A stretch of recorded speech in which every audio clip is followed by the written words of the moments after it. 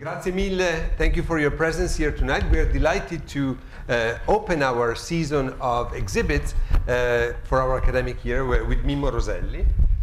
Mimmo is an Italian artist, born in Rome, but raised in Florence, and a Florentine by adoption, we can say.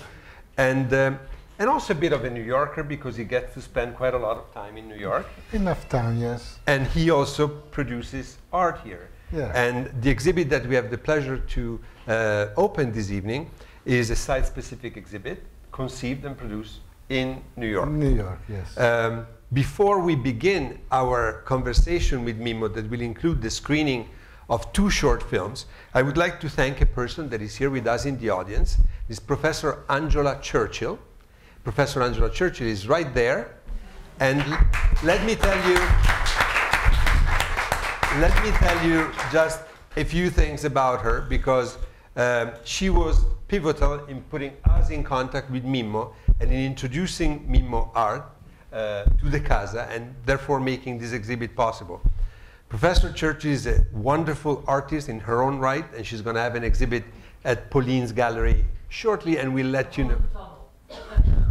When is it? The Holland Tunnel Gallery, Williamsburg. The Holland Tunnel Gallery in Williamsburg. We'll make sure you find out about Angela's upcoming exhibit. So she's a wonderful artist in her own right, but especially we honor her here tonight for her job as a mentor of artists. For about 30 years, she was at NYU at what is now called the Steiner School for Arts and Art Professions.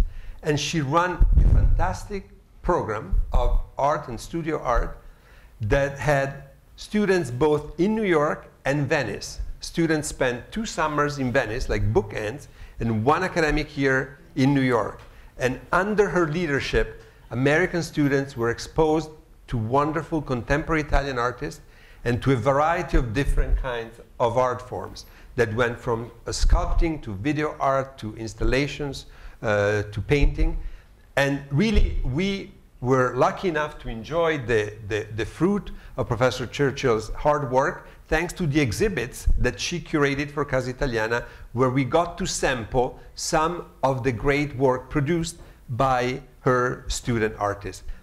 And again, it's thanks to Angela that we had this connection with Mimmo. So for this and all the other great things that she did for art and for her students that are now wonderful artists, I think she deserves our gratitude and our applause. Thank you, Angela.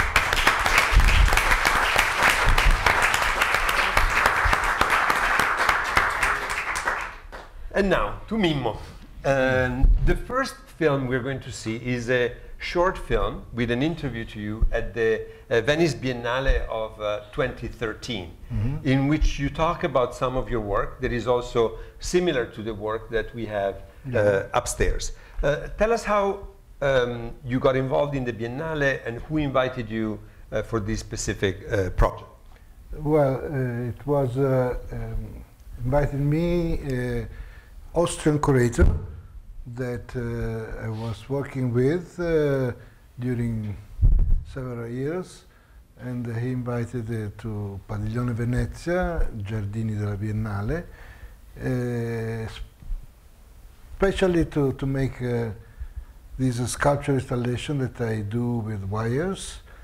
And so I presented there 2 different sculpture installations, one inside, one outside, and a little painting similar to you can see upstairs. Mimmo, before we proceed and watch the second film, I just wanted to ask you something about the site-specific installation that we created for our garden here. And of course we see the common element that are these ropes. But I wanted to know what specific, in this case it was very clear and you explained it very well in the interview, this idea that the space of art, thanks to the ropes, sort of trasborda, goes beyond the borders of what is considered normally the specific art space into the world. But then you said something about the solidity of the world. These lines might be thin compared to anything else, but they're straight lines, they're strong. As your perspective slightly changed in the way in which you use the ropes, can you use your ropes also to convey other messages, or these are basically the two major ideas? Well, first of all, as I said also in the video, these lines underline that cut space. And this is very important for me, this concept, because cut space is like cut canvas. It's the meaning of our personal passage in the life, that make a mark, make something that each of us mark his life for himself and for the other people. This is the first things.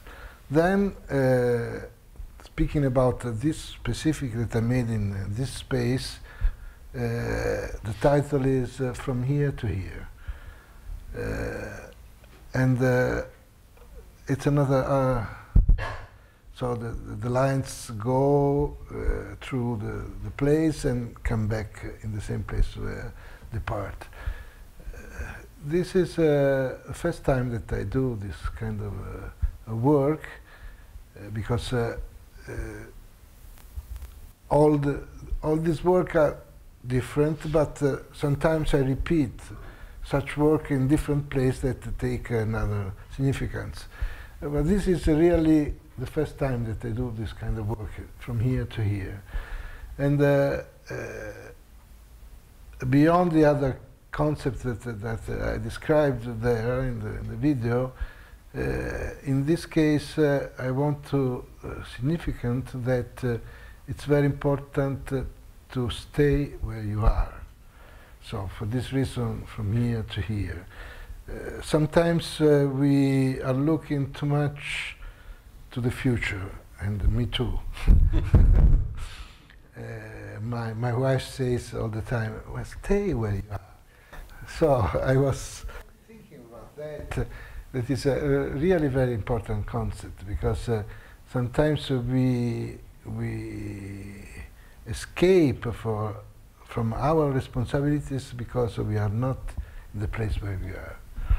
So in this case, the ropes are also the idea of including and creating a space where you can be with, also with yourself. Sure. And yeah, but generally my rope comes from one inside and go to the another inside.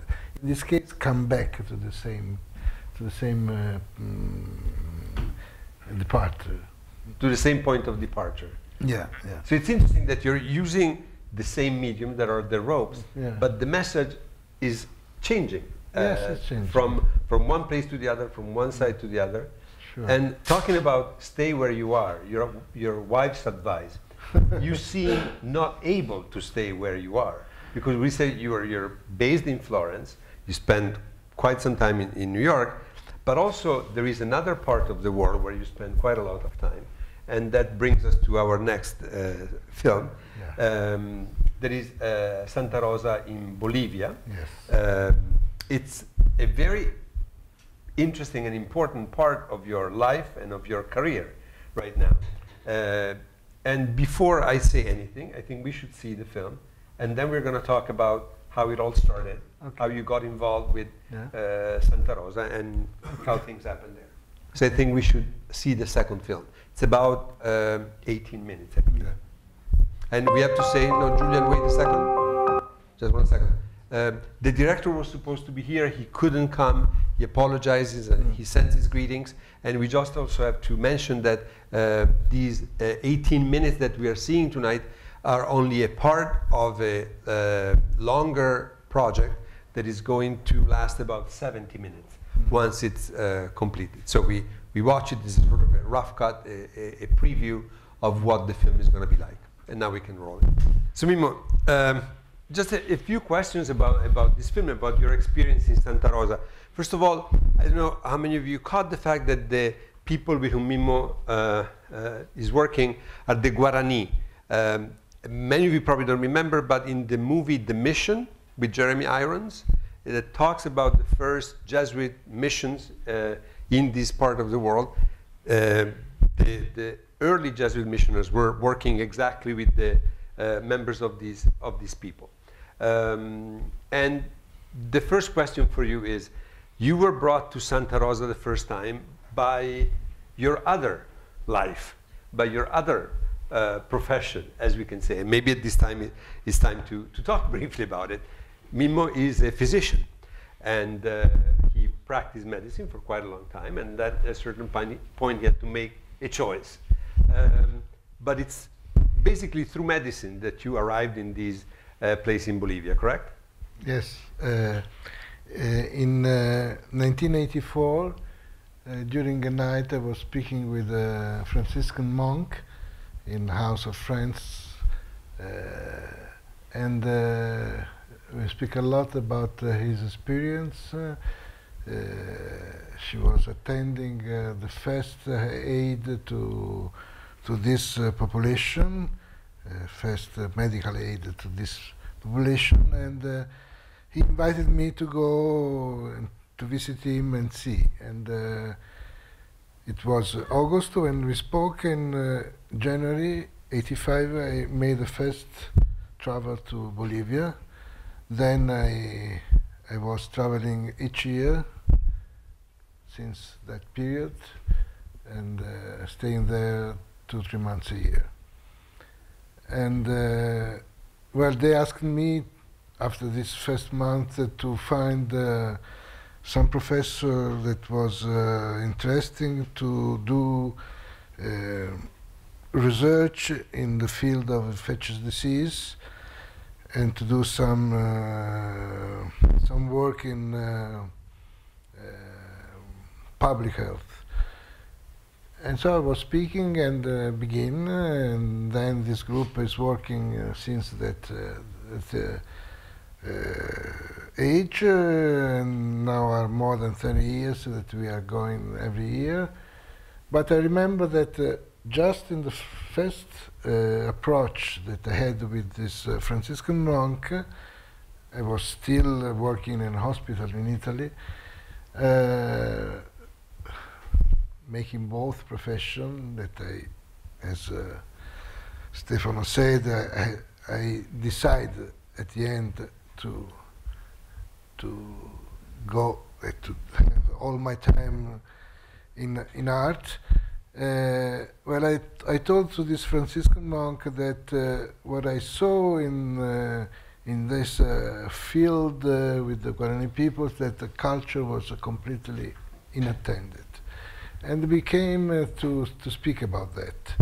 There was a long time to make born this school of art and music that born in 2007, and it's located in three Indian villages. Is a basic school, and now we want in one of these villages, that is Santa Rosa that you saw before, to put the high school of art and music. So the festival was the idea to encourage the people, mostly the authorities, to go on with this project.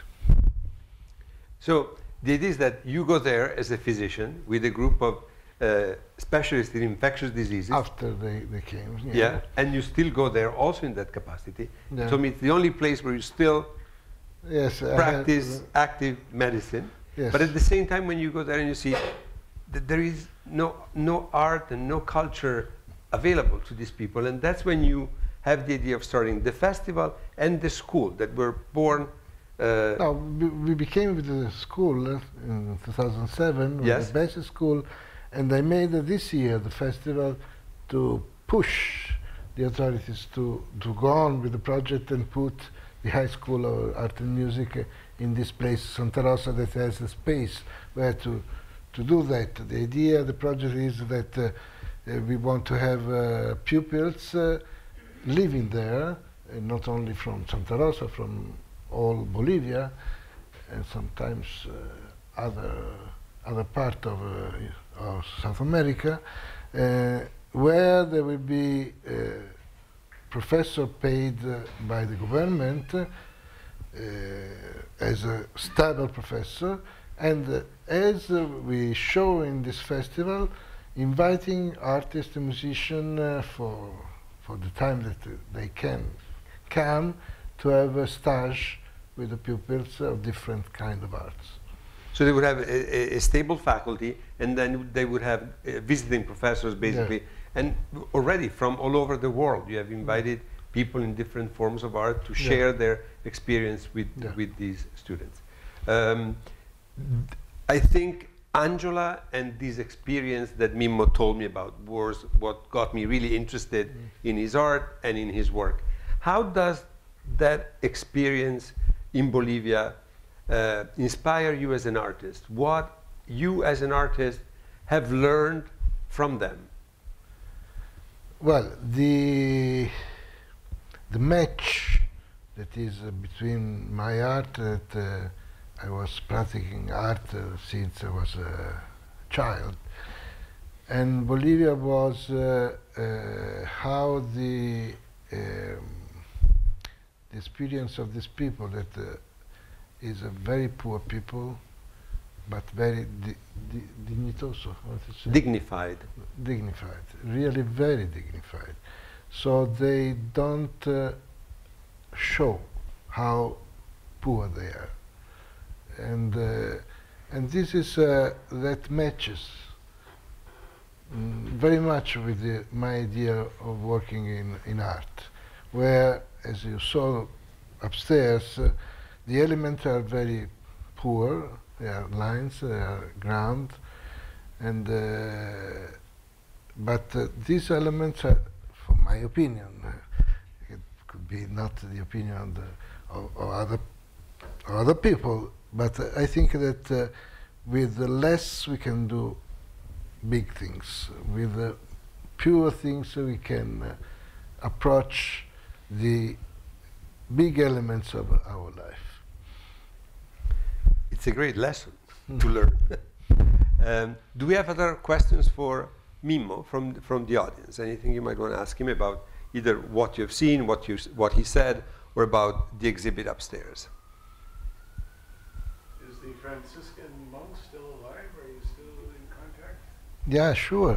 And, he is there most of the time, or? Well, you know, he lives in Bolivia, I see. and he managed the school when I'm not there.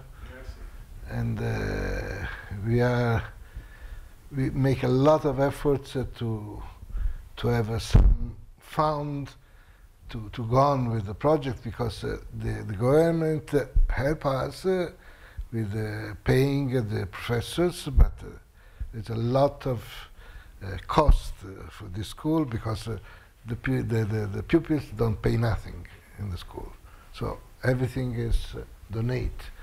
So for this reason, we are all the time searching fund in every part of the world to go on with the project. And where does most of the fund come from? From Italy, from the US, from where are your, where is your donor base? Some fund come from Italy, mostly comes from a musical foundation that is from Switzerland, and we are going to have more, I hope, in the future, to find more, because now the foundation, the Swiss foundation, it's a long time that support us. I don't know how much. For how longer they will. Yeah. And it's a music foundation, because one originally also under the Jesuits with the Guarani, there was very important in musical education, early music, all the Renaissance, Baroque music. It was an Italian musician, there was Domenico Zipoli, that when he was at the top of his career as a musician, decided to go to South America and to live as a Jesuit there, and he was attending, he was continuing to compose music, but his assistants were this population, the Guarani population, that were working with him, and they brought music that we found in a big box when was restored one of this reduction in Bolivia. They found a very big box with more than 5,000 papers of music, some signed by Domenico Zipoli and some anonymous Guarani. So in 2014, in this international festival, Renaissance and Baroque music that every 2 years they are played in Bolivia, our school of musicians, our choral and orchestra, our school played music wrote by Guarani people. Was the first time in the world that had this event. Do we have other questions from you? Yes, lady. Mimmo, I'm wondering, it was an art and music school before you arrived? No. Oh, you started the school. We started, yeah.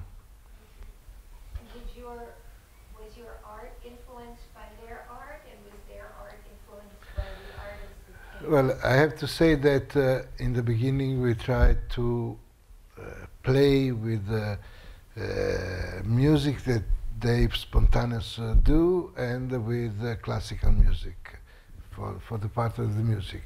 And for the part of visual art, till 1 year ago, we had only artisanal work. So textile, vases, and so on. And now we are approaching much more, going deeper into the concept of visual art. Yes, gentlemen. Also she. Yeah. Yeah? How do you choose the students who get accepted? No, we didn't choose. In the basic school, we accept every kind of pupil that want to stay with us. And this problem we have when we really open the high school. Then I think we have to make it a choose. Yeah. Yes? Yeah, I just want to know, in what way did your Italian roots affect your work? No, I didn't. Vuoi sapere in che modo le tue radici italiane hanno influenzato il tuo lavoro? Le mie radici italiane hanno influenzato il mio lavoro? Sì. No, non capisco. No. I'll try to rephrase it, because it was also a question that it was also a question that I had in mind, because Mimmo is from Florence, okay? It's the cradle of Renaissance art, but it's a very hard city in general for contemporary art. The question of the young lady was, is being Italian reflected somehow in the art you produce, or do we already live in such a globalized world that our own national origins don't matter anymore? Well, And the question is particularly interesting for somebody from Florence, that of course, it's the most beautiful city ever, great architecture, great art, but it's a bit overwhelming, and it might even somehow castrate the creativity of artists, because they feel that they are surrounded by... Well, sure that living in a city like Florence that is so big, powerful in art, in old art, Renaissance art, but not only, also Middle Age art and so on, and architecture, is extremely hard to escape, and to not only escape, because you have to confront also with this kind of art. So I think the only way is to love art. If you love art, you are not really compressed by art, however could be. So I was beginning to visit museum, And I was thinking about how Renaissance art has give to me such as a complete scene, but also something focused in different using colors. How the if you know that I think you know better than me that when you see something represented, you see the global, and you see also the details. And I was beginning to look at the details, and going in this way appears my first works, abstract works. By looking at the details Yes. of the great Yeah. Renaissance artists. And then I come back to figurative, and after that definitively I was in abstract. But there is this research that is Yeah, going yeah. back and forth from the global perception to Yeah. the detail, Yeah. and for you from figurative to abstract, Yeah. basically. Other questions? Was enough? Or Yes. Well, what I was feeling, as soon as I heard he was a physician Mhm. earlier, we have these circulatory systems in our body, and then there's acupuncture points, and that these ropes are like connecting things too. That maybe there's some connection there. And even when many years ago, Christo did the gates, Mhm. I was interviewed in the film, The Gates, and I talked about how it looked like a circulatory system because they were all kind of reddish going around. If there was any connection with his art. non so se ho capito Sì, bene. la domanda è sul collegamento possibile tra quando medicina tra la e- medicina e le tue opere, dove ci sono queste funi che in qualche modo sono un sistema circolatorio, no? Sì, Anche- che Cristo- e anche lavoro di l'installazione che Cristo- aveva fatto Cristo con i Gates, Ah. e lui in un Sì. film su Cristo aveva fatto questo paragone, appunto anche lì creavano un quelli sistema che erano nel a Central Central Park, Park, ha ragione. sì, sì. Well, we are not separate box. We are in our life. We share our different point of view in one thing. So sure that my practice in medicine that was around 10 years influenced me. As my practice in medicine was influenced by art, I remember that when I was attending the university, and I was in an examination, the professor asked me about something, and I exposed this something in a way that the professor was astonished, and he asked me about, are you an artist? And I told him that I'm very interested in art, and he said to me, well, your creativity will help you very much making art, making medicine. So there is something that there is an exchange. And when I decided to dedicate myself only to art, it was not because I was boring about medicine, but because I couldn't apply in a good way both things. So my attraction to the art was most in medicine, and so in 1991 I stopped with medicine to dedicate me only to the art. And what I say about the lines and the circulation, well, if you study the body circulation, you see that the connection that you have in the body by vessels are so complicated that when I do this work, I reduce a lot about that. You simplify, but Yeah. there is a connection. Yes, sir. I think there's a Renaissance painter, Cosimo Roselli. R- Any relation? I think it's Roselli with Double double S. S. Double S. It's a different last name. Yeah. I think it's a double S. It's no connection. Yes? Mimmo, I wanted to ask you, there seems to be a real contrast in your art. The watercolors are so delicate, childlike, they look like fetuses. What do you mean with contrast? Well, between the ropes, the very strong, the tension, And why you think there is a contrast? very gentle. Why you think there is a contrast? I don't think so. There's no contrast from my One is opinion. very organic looking and very, not very definite, like kind Yeah, of watery, and to me they look like, I like them very much. Yeah. They're beautiful. But I ask you, where you think they are going, this rope that's going into the earth, after what do you see about that?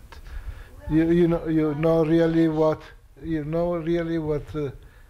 they do after going inside something? Are they tied underground to a? Yes, you see that my rope comes from somewhere that you don't know, and go inside somewhere that you don't know where they're going. So I think that this is a big relationship between this you call contrast. There is a big relationship between what I do in this way that appears so strong, but you don't really know from where and to where gone with my watercolors. I see, that's part of Yeah. your vision, Yeah. is to not know where it's coming from and where it's going. Yeah. And so how does that relate to the watercolors? Yes, because you say that there is something that is in contrast with this that apparently is a very big contrast because these ropes are strength, are tense, are very defined, and the aquarelle is more organic, more undefined. But also, if you look at the watercolors, there are some also lines very strong and very. But the idea mostly is about what I said before, that my lines comes also in the canvas. They comes from behind and go. You don't know. So what you don't know can be this organic situation. Well, thank you very much. I think that from the questions of our audience, we have a clear sense of how much they appreciated your experience, your art. And we have about another 15 minutes to go upstairs, have one last glass of Prosecco and enjoy Mimmo's works after we have talked about it with him. And again, thank you very much to Angela Churchill and to Mimmo Roselli. Thank you. Thank you.